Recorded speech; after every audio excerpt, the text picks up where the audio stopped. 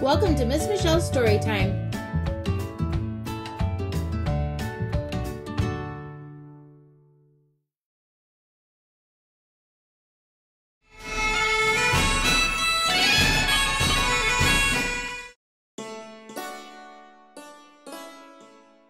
The Leprechaun's Gold by Pamela Duncan Edwards, illustrated by Henry Cole.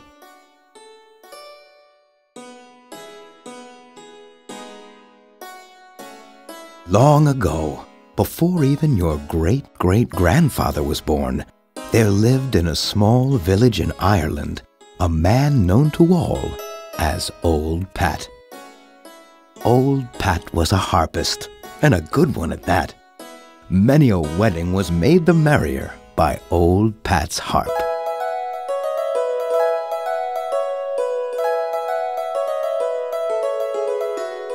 In the same village dwelled young Tom. Tom had learned his own harp playing from Pat's teaching. But now, Tom thought himself a better harpist than Old Pat. He was much given to boasting and bragging and charging the villagers great amounts of silver for his skills.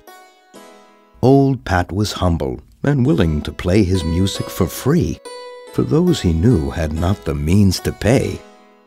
"Foolish old man," scoffed young Tom. "What use is a gift if not to make you rich?" Old Pat replied, "I am rich in friends, and that is enough."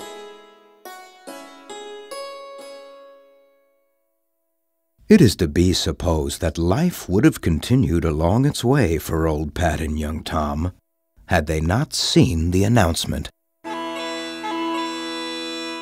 By order of the king, harping contest to choose the finest harpist in Ireland at the royal palace. All may enter.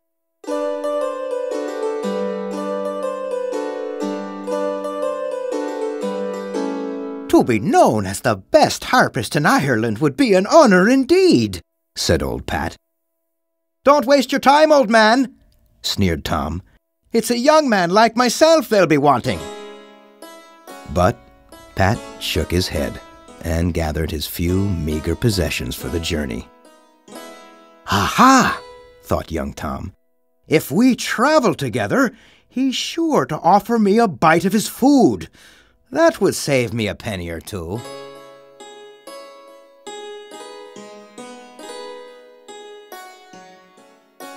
And so it was that on this night the two sat together by their fire of twigs. They were footsore and weary from walking the many miles toward the royal palace. As he listened to Pat practicing for the contest, a sudden thought flashed through young Tom's mind. I could lose to this ridiculous old man. So, as Old Pat turned his head for a second, the wicked boy quickly snapped a string on Pat's harp and pushed his own spare string deep inside his bag. "I'm sorry for your trouble," he said to Old Pat, "but I have no string to lend you, for I might need it myself." Old Pat sighed. He had no money to buy a new string. The harping contest was as good as lost. Then, suddenly through the darkness, came a cry. "Help!" The two men shivered, for they knew tales of tricks played on poor travelers by villain leprechauns. "Surely, 'tis the little people that's after us," whispered young Tom.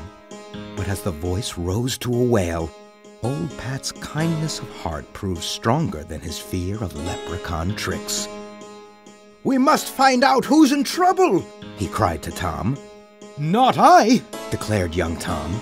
"I'll have nothing to do with it. I'll not take the risk of missing the contest." He turned his back to the voice and covered his ears.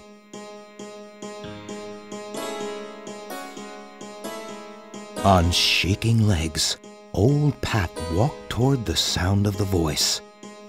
In a clearing, he saw a tiny man with his foot down a rabbit hole. "Help me, sir!" cried the little man. "I took off my shoes to rest my feet, and a rabbit has taken hold of my big toe! Help me! From deep in the burrow came the shrill laugh of the rabbit. Let go, you rogue! The little man yelled down the hole. I'll have you for dinner, you pesky bag of flea-ridden fur!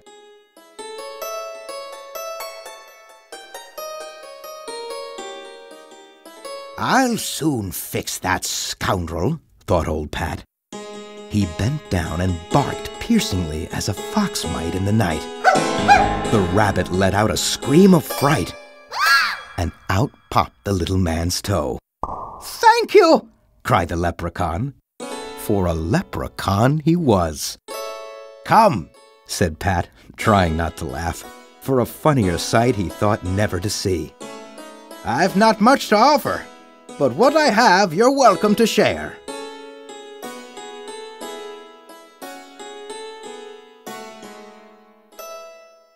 Old Pat led the leprechaun back to the fire.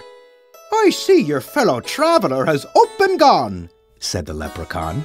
A brave fellow indeed he proved to be. But I thank you kindly for your help. I'd like to repay you. I'll be needing no payment, answered old Pat. He picked up his harp and began to play a soft tune to soothe the little man.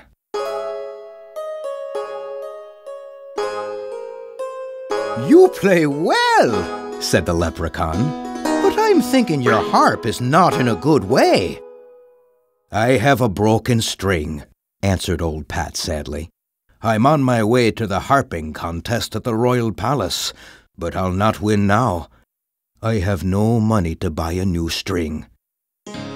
Ah, declared the leprechaun sharply. So it's the gold you'll be wanting. No, indeed, cried old Pat, mighty alarmed. He knew terrible things happened to those who searched for crocks of leprechaun gold. Ah, but yes, I think it's so, answered the leprechaun firmly.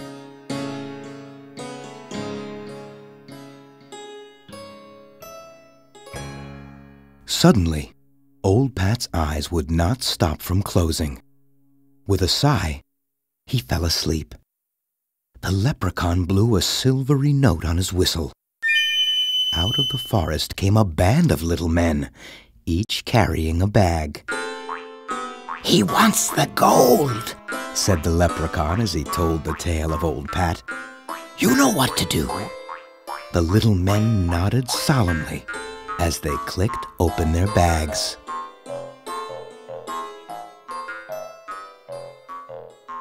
When old Pat awakened the next morning, he looked around in fright, but the leprechaun was gone.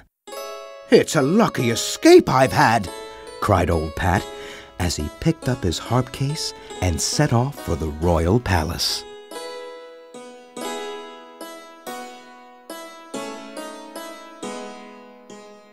As old Pat reached the courtyard, young Tom took the stage, looking mighty pleased and confident. He began to play a sweet tune, but, as if bewitched, the strings on his harp began to break. One by one, they twanged and twitched and twirled in the air until all lay dangling. Young Tom gazed at his harp in horror, but then he knew. Leprechauns, he muttered as he hung his head and shuffled from the stage.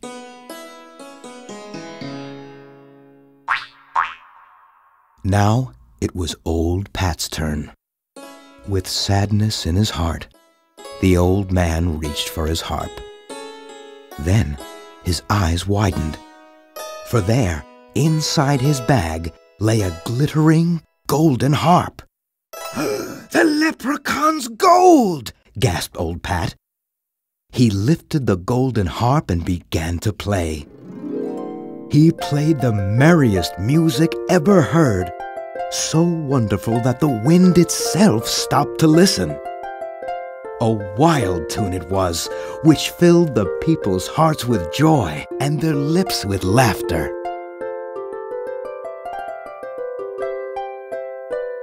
As the magic seized their feet, the people began to dance. Soon the courtyard was filled with a dancing, singing, laughing crowd. The other harpists knew now that this was Pat's day and danced along with the people. Even young Tom, who had learned a hard lesson, found generosity growing in his heart.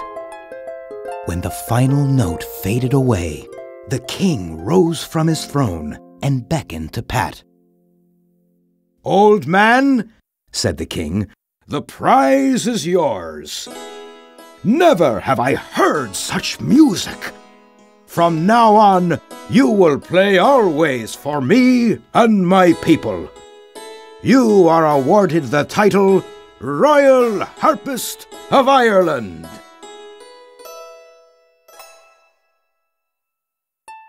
From the nearby forest came the tinkling sound of a little leprechaun laughing. There are 16 four-leaf clovers in this book. Can you find them all?